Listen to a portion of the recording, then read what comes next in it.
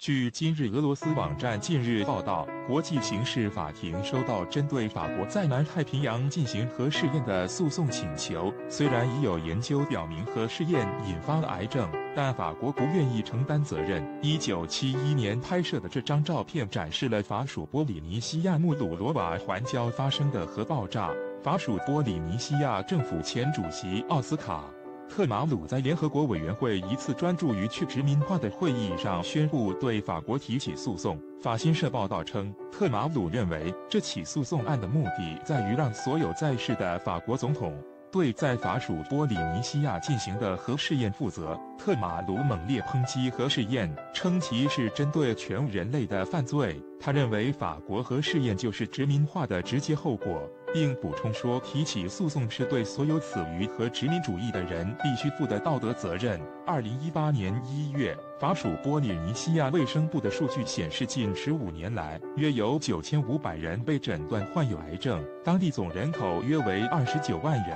乳腺癌、肺癌和甲状腺癌已被卫生部确认是最常见的癌症类型。2000年后进行的一系列早期研究建立了甲状腺癌发病率与暴露在法国核试验的放射性辐射之间显著的统计关系。这座位于法属波里尼西亚首府帕皮提的纪念碑，是为了纪念死于法国核试验的受害者。报道称，法属波里尼西亚位于太平洋，由100多个岛屿和环礁组成，是法国的海外领土之一。虽然它拥有自己的议会和政府，但当地的司法系统、安全、防御和教育则是由法国政府直接控制。法国位于太平洋的领土主要因热门旅游海岛大溪地而闻名，但当地一些环礁曾在20世纪充当近30年的核试验场地。据法新社报道，法国于1960年至1996年期间，在太平洋核试验场共进行了193项核试验，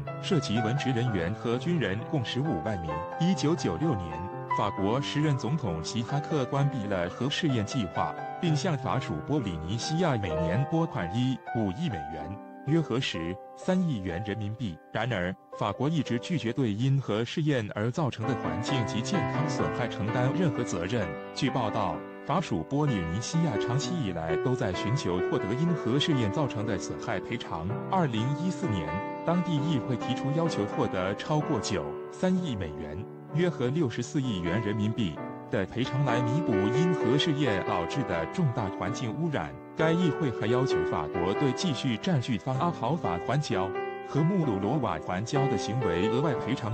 32亿美元，约合91亿元人民币。穆鲁罗瓦环礁岛长28公里，宽10公里，由熄灭了的水下火山峰顶形成。方阿考法环礁岛位于穆鲁罗瓦岛东南，面积为40平方公里，水上部分宽度不超过200米。1998年，一份报告表明，有3200多吨不同种类的放射性废物被倾倒进太平洋，沉入穆鲁罗瓦环礁以及豪环礁岸边1000米深的海底。2010年，法国通过立法获批向退伍军人及平民支付款项，这些人可能因核试验患癌。然而，在起诉法国的1000人中，迄今为止只有20人获得赔偿。1995年拍摄的穆鲁罗瓦环礁，法国核试验场之一。航拍图，马来西亚前锋报引述业界匿名的分析员指出，随着国库控股被精英顾问团主席敦达因借重组为由而成为目标后，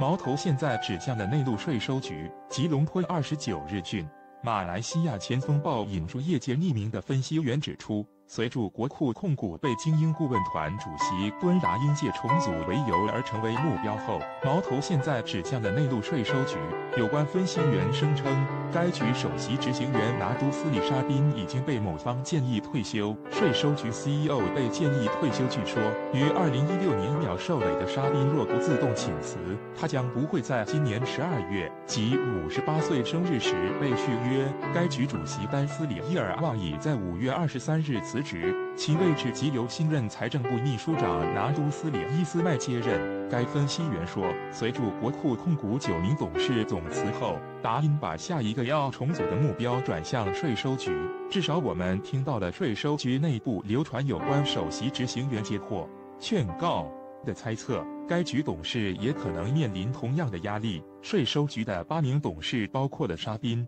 公正服务局总监、第2律政司拿廷巴杜卡查乌亚比、财政部税务组秘书长拿都科迪焦阿都拉、国家总会计司拿都沙伊伊萨、大马公司委员会首席执行员拿都在拉阿都华和，以及2名私人界的顾问吉丹斯里拉斯巴星和拿都莫哈默阿芬迪。税收局曾遭到希望联盟领袖的批评，他们声称该局搜查了西蒙支持者和反对国阵的人的办公室，并对他们征收重税。国库控股大地震，以董事经理丹斯里阿兹曼为首的9名董事局成员集体辞职，并交由西蒙政府决定他们的去留。吉隆坡26日讯，国库控股大地震。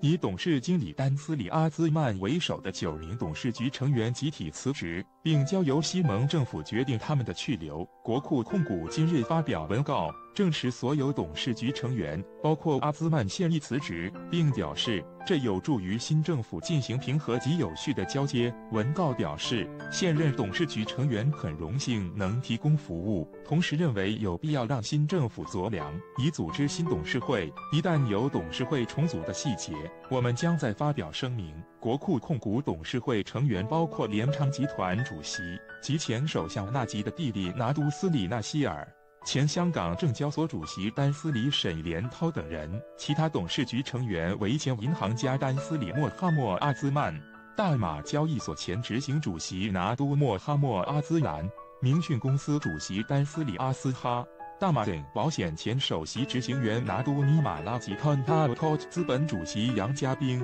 根据新加坡海峡时报报道，阿兹曼和国库控股董事们是于7月24日星期二下午召开的特别会议上一致议决签署一封未至明日期的辞职信，提呈给首相敦马哈迪，并由他决定谁该留下或离职。报道说，这项会议是由国库控股执行委员会主席丹斯里莫哈默诺主持，董事们一致认为应交由新政府决定该主权基金的新领导层。国库控股董事会成员罕见的集体辞职，料将引发政府相关公司更多高层人事变动。谁将是国库控股新掌舵人引人瞩目。马哈迪曾公开批评国库控股已经乖离为土著增持股权的初衷，政府将会为国库控股重新定位。左起纳希尔、沈连涛、尼马拉，左起莫哈默诺、莫哈默阿兹兰、莫哈默阿兹曼，左起阿兹曼、杨家兵、阿斯哈。新闻背景：